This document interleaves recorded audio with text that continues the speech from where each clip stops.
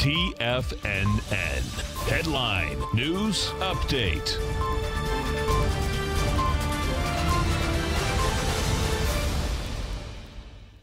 Good afternoon, everybody. I'm Tommy O'Brien coming to you live from TFNN, 12 noon Eastern time on Tuesday, middle of the trading day, and we got markets oscillating in both directions. You have an S&P positive by 1 point right now, trading at 45.26. You zoom in on the action overnight. You're as high as 45.42. You give up a lot of those gains coming into the open. You trade down to about 45.12 since then. About 9:45 a.m., market catches a bid. We're trading at 45.26. NASDAQ 100. The only index in the red right now. Might be a little bit of a reversal in terms of tech stocks. Quite the acceleration yesterday.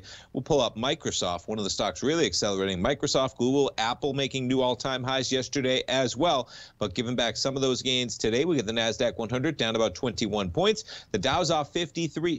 Dow is positive by 53 points, catching quite a bit. Early this morning, we were down at 35,260. You're up 140 points from where we were just after 9:30. And the Russell bouncing back to where we were pre-market as well. There's some volatility for you on the Russell on the open, down to 2256, up to 2270.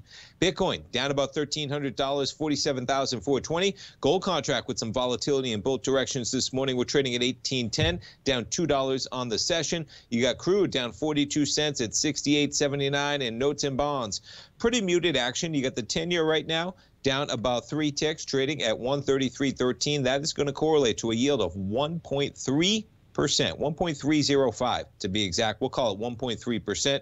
Technically, you'd round up to 1.31% if we're going 2 decimal points to be exact. A little bit rising yield on a lower price day for the 10-year. We jump over to the volatility index with the VIX 1635. We reached 1591 last night. Jumping around to some of the stocks with action today. We talked about it this morning. Zoom with their earnings down 16.1%. Jumping over to the headline for Zoom before we get to Microsoft.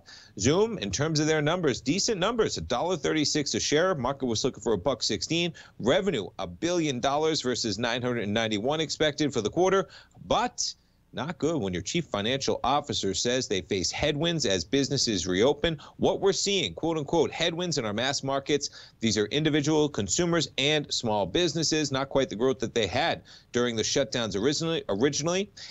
So Zoom trading a little bit lower. And how about Microsoft? They're going to be releasing Windows 11 October 5th. Fast Market just had a great segment to wrap up their program on Microsoft. And man, quite a run it has been. Jumping over to Microsoft. No real reaction on that news, probably pretty expected. But man, you take a look at this run this thing has had from 240 up to 303. They got 7.5 billion shares, folks. Every $10, $75 billion. Thanks for tuning in. Stay tuned. We got our man Larry Pesavento.